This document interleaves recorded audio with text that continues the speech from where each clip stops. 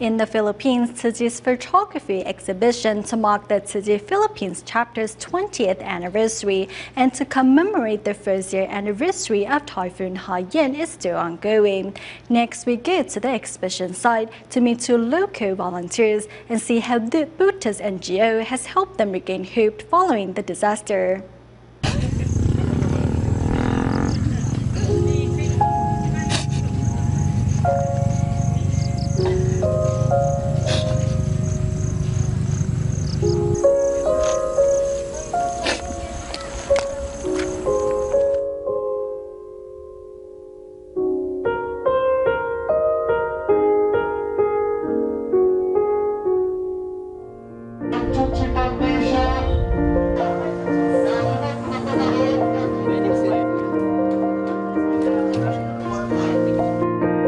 Naging ulilang lubos na po ako.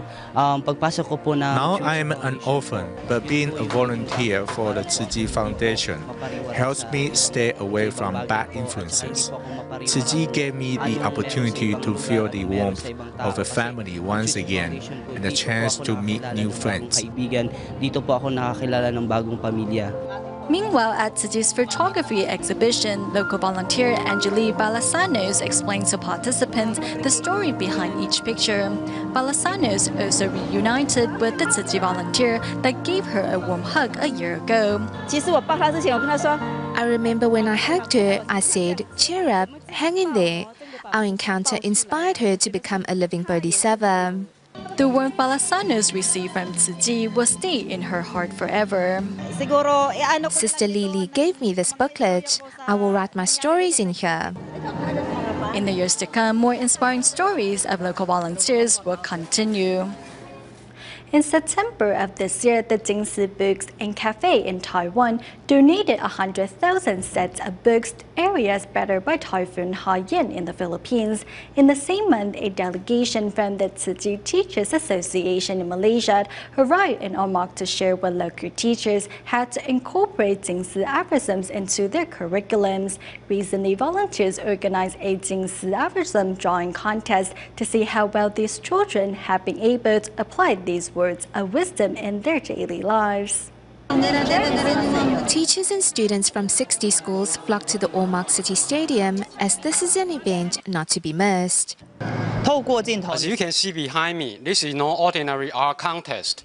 This is the Jingsi aphorism drawing competition organized by the Tzu Chi Philippines chapter at the Ormoc City Stadium. These beautiful illustrations are the work of elementary and high school students of Ormoc City. When you say bad things about the others, you are actually making yourself look bad.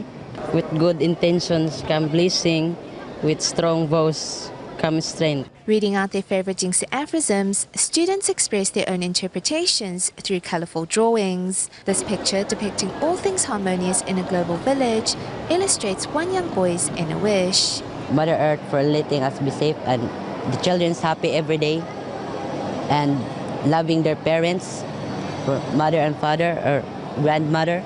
Jingsi aphorism, all the thoughts that we use, then we really give examples to the students, especially how to love your family, then how to love your environment. More than 300 entries were narrowed down to 100 in the semi-finals. From there, the panel of judges went on to select their favorites. In the end, however, not only were contestant winners recognized for their outstanding achievement, but all were awarded for their participation. This is an exhibit of the students' artwork. The competition ran from the end of October till early November. It was first a class competition that later expanded to the entire school. They found out that's very important, especially for the formation of the values in our students. They are even applying it now in their respective schools. Small amounts of money patiently accumulated can do great deeds. At the event, local government officials, teachers and students also brought their 2 months' worth of savings to donate, thus putting their love into action. Residents of Dreamland Village, located in the Philippines, Cavite province, first learned of Tzu Chi in summer of 2007 following two devastating typhoons. Starting in 2008, Tzu Chi began carrying out its charity missions locally. Let's now take a look to see how these seeds of hope have brought a chance for residents to finally leave their poverty behind. Dreamland Village. Here, over 400 residents live among the garbage as they simply have no place else to go. 40, 70, 80, 90. With no tables or chairs at home, Jefferson does his homework on the ground while a discarded bottle replaces a compass. It's okay, I'm used to it. I'm very lucky compared to others, as I have help from Tzu Chi, which means I can go to school. 18-year-old Jefferson is currently a student at Cavite State University and also a Tzu Chi scholarship recipient. When I received my scholarship, I was filled with an indescribable happiness, especially when I received the food vouchers. Masaya po ako kasi po yung meal stub po. These 5-peso food vouchers are a part of Tzu Chi's scholarship package. Such help is key to helping students like Jefferson continue on the path of education. Without the scholarship aid, he would probably just spend time goofing around with his friends and not concentrate on his schoolwork. Thanks to Tzu Chi's scholarship, he now studies hard. I hope he can get good grades and one day repay those who've helped him. Tzu Chi's scholarship aid helps the 3 children of this family go to school, and also carries the message that only through education can one leave poverty behind.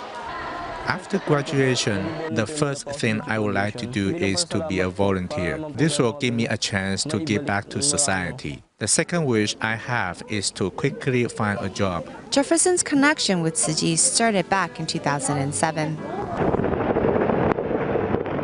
That August, Typhoon Pabok and Wu-Tip brought massive rains and flooding to the area of Dreamland Village. In the beginning, there was no system. The garbage came and they just dumped it out. The children here would grab what they could. A lot of the food was rancid. Seeing what they were eating, it made me cry a bit. Volunteers next slowly put together a list of who was living in the village. Starting the following year, regular aid distributions, free clinics, recycling seminars, and continuing education classes were held to help residents find a better future. Such love was also repaid in kind. During the months that we were holding our distribution, they would give us bottles filled with change. Despite their poverty, they were still willing to make a commitment to collect money on Tzu Chi's behalf. That was very moving to see. Despite the poverty of Dreamland Village, great love is to be found here, as well as spiritual wealth. Thank you, thank you. Their existence here feels like a gutted candle. It is hard to see how a recovery could happen. But for us, it is simple. We see that education is the road to helping them leave their poverty behind. Tzu Chi volunteers thus put into action a plan to help the village's children keep a clean and orderly appearance, and also donated school supplies and meal vouchers. We are poor and depend on the sea for our livelihood. Tzu Chi's help for our children, including paying for school fees and living expenses, has been one of the best things that has happened here. Tzu Chi continues to offer assistance and in all those years has never given up on us. Since 2007, Tzu Chi has been here in Dreamland Village, bringing hope and ensuring that the village one day really lives up to its name.